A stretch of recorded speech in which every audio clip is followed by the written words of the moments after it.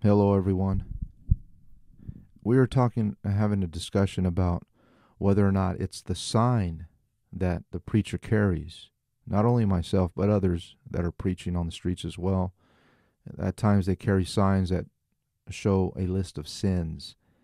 And we are having this discussion whether or not it's the sign that causes the behavior of the people to become erratic because of the sign that's being displayed. Or is it what he is preaching?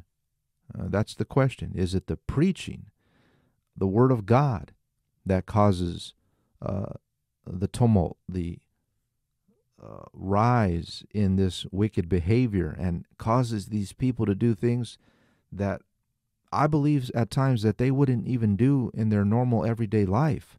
But when a person is carrying the sign and preaching the word, these people, these souls get into a type of weird behavior. I mean, we've seen some crazy things out there. We've had a woman squirming around on the ground, acting like she was a snake. We had a man with devil horns pull up his shirt and show off something that he had installed into his body. We've had people go into type of contortions with their body and squirm around like serpents, and we've had people with the laughing spirit that would just laugh in a demonic way like a clown. We've had people just, I remember when I started preaching, I would have people listen, and also would have people that would be so irritated. I remember this was when I first started preaching. I think this was like the second or third session of preaching. Well, let me just take you back to the first. When I first started preaching, my first sermon out in the open air, I went to a dock in my old city in Stockton, California, and at the waterfront, they call it, and there were people fishing there, and I just go there with the cell phone. I had a little small Sprint cell phone. They don't make those types anymore.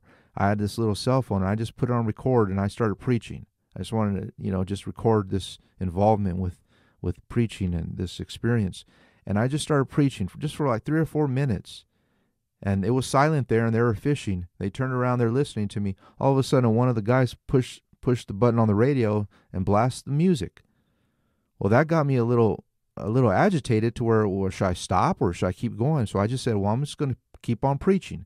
So I kept preaching for about another minute or so, and he turned it off. Another guy came and turned it off, said, no, just let him preach.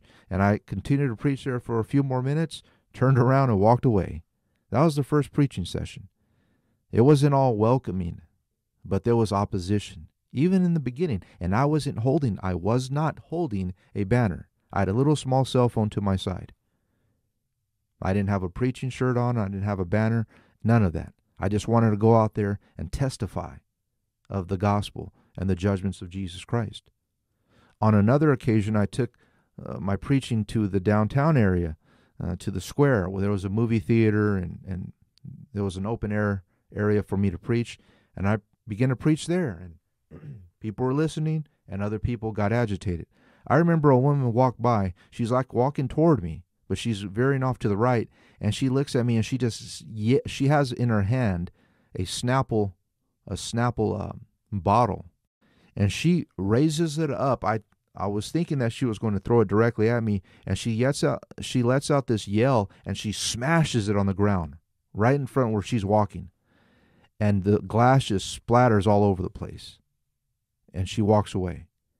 And it was at that time that I realized just bringing the word of God, the light, to an area where there's darkness, and where these souls are dwelling in darkness, and they're very comfortable in their darkness, because sin is secret at times, and it likes to be hidden, and it likes the dark, sneaky behavior. When you bring the light of God into that, the word of God into that, that's when there's chaos. It's not because of the preacher. It's because of the word of God. And why do I say this? Well, we have to look for a type of verse or verses that will complement, that will harmonize with what I'm saying. And in John 7:7, this is what the Lord brought to my attention. The world cannot hate you.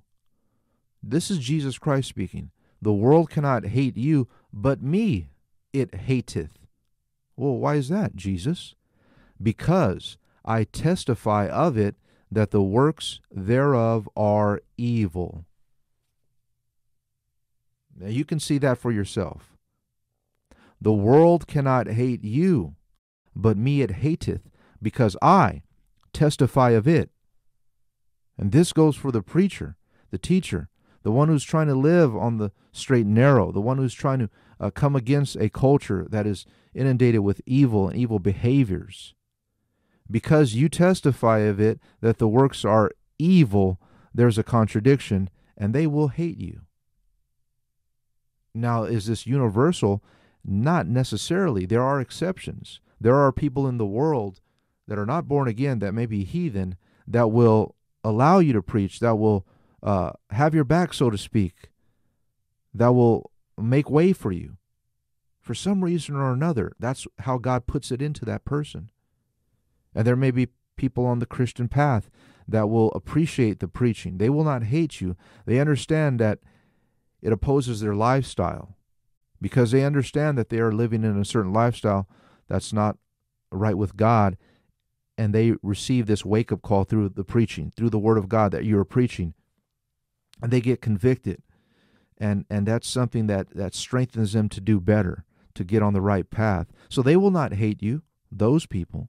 But generally speaking, Jesus is saying, is the world will hate you because you are testifying that their works are evil. Generally speaking, the world will hate you. Amos 5:10, they hate him that rebuketh in the gate, and they abhor him that speaketh uprightly. Isaiah 30 verse 9, as we close, that this is a rebellious people, lying children, children that will not hear the law of the Lord. They will not hear the law of the Lord, which say to the seers, see not, and to the prophets, prophesy not unto us right things, speak unto us smooth things, prophesy deceits. So that is what they want. Get ye out of the way, turn aside out of the path, cause the Holy One of Israel to cease from before us. Get out of here. We don't want you here. Go home. If you're just walking as a normal human being without the Spirit of God, without the power of the Holy Ghost, without understanding of this service, this mission, then a person can get offended. They can take these feelings to heart. They can take these statements to heart. They can get in their feelings. And that's why Jesus said some of the seed is going to be thrown on a certain part of the ground where the sun is going to come and it's going to scorch the seed because it never has root. And those who are going to be on fire for a season, but they will get offended eventually, and they will turn away. Different type of seed. You have to have a type of rhino skin to be out there preaching the Word of God to a lost generation, to a wicked generation, to a people who oppose, who have hatred towards God's Word. It's not you as an individual. It's not the color of your skin. It's not the way you look or anything like that. It's because of what is coming out of you through the words that you speak, the power of the Word. Get out of here. Get out the way. Turn aside out of the path. Cause the Holy One of Israel to cease before us. We don't want to hear about the Holy One of Israel. We don't want to hear about the law of God. We don't want to hear about how we need to turn and repent and reform our ways. Basically, we don't want you here. We want to continue in our lifestyle of wickedness. And sometimes you can just take a little bit here and there from these other translations, but you don't want to stay in them too long because they will water down the potency of the Word of God. But take a look at the New Living Translation.